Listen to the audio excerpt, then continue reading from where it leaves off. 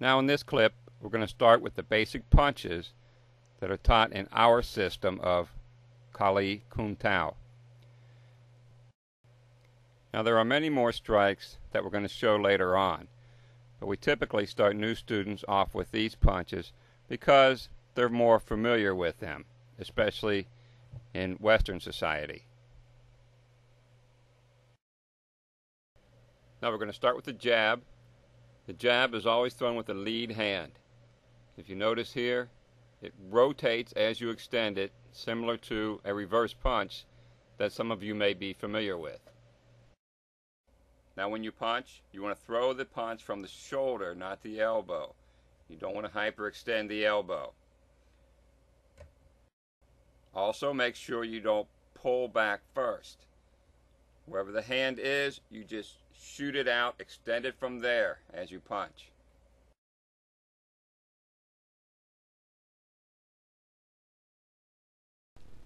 The cross comes from the rear hand. Anything coming from your lead hand is a jab, the rear hand is a cross. It basically comes out the same way. It's a straight punch, and you rotate the fist as you make contact.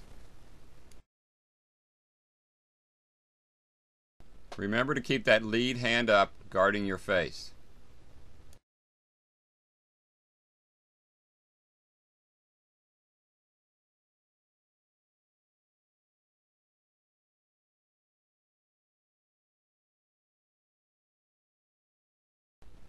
Now we're putting them together. The jab, then the cross. Just remember, when one goes out, the other one must come back to guard or protect the face.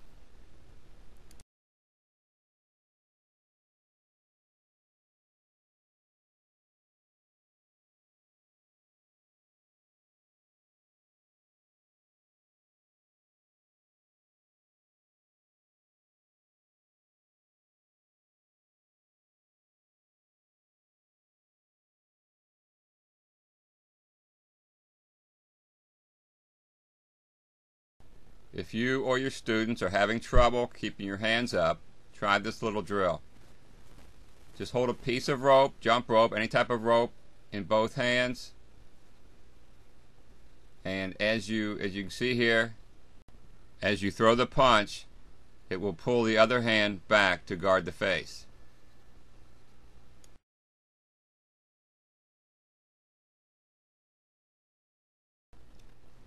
Now the hook. The hook can be thrown with the fist in the vertical or horizontal position. That's up to you. The most important thing is to keep the arm at a 90-degree angle. Don't overextend. If you continue with that punch until your arm is straight, you expose your ribs to a counterattack.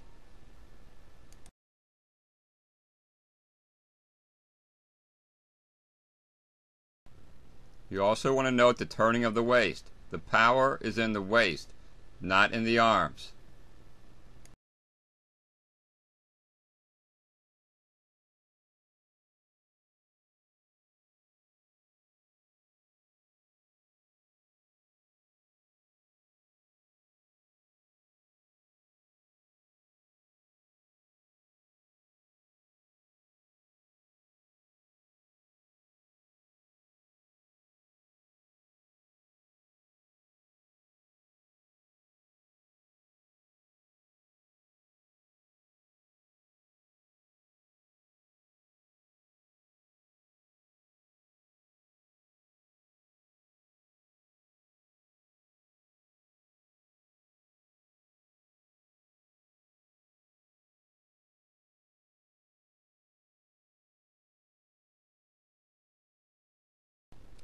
Uppercut.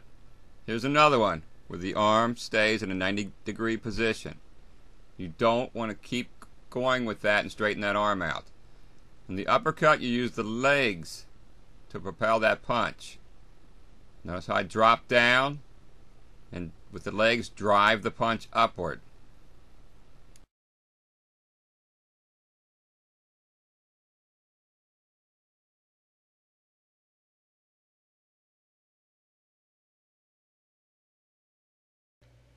Now this is a bit of an exaggeration here with the legs, so you can see what I'm talking about.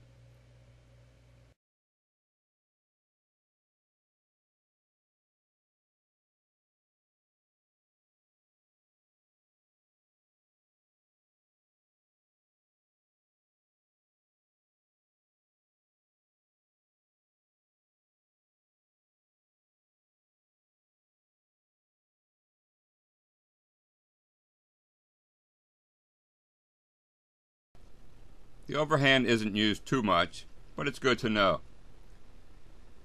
Sometimes you can shoot it in over the top of your opponent's guard to get a punch in that way. Or if you hit to the midsection first, as he doubles over, you can use your overhand there. Just be careful that you're hitting the jaw or face and not the back of the head, where you can break some knuckles.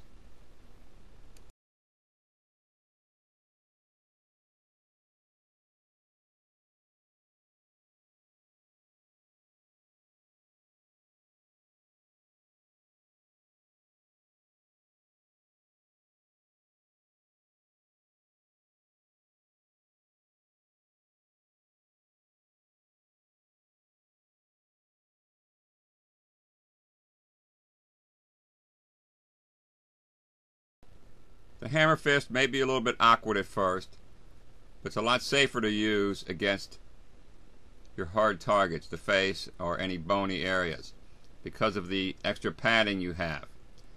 Also used as a muscle destruction. When some of the punches come in, you'll use that against the forearm or bicep, which we'll show you later.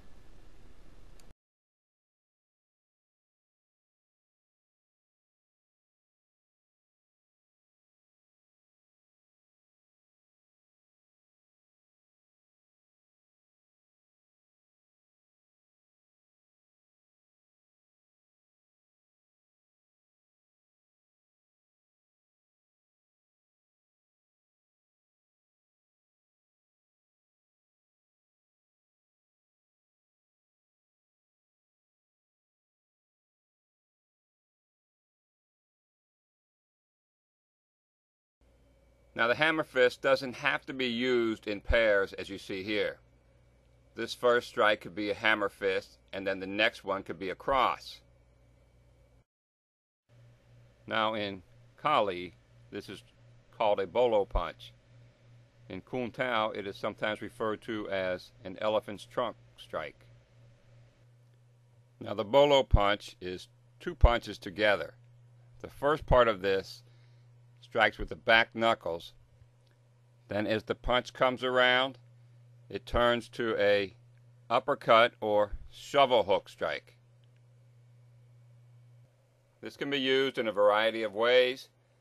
The first one could attack under the chin, and then as you come around with the uppercut, you can strike the chin again. Or as we use it here, the first one is a destruction, the second one goes to the midsection or ribs.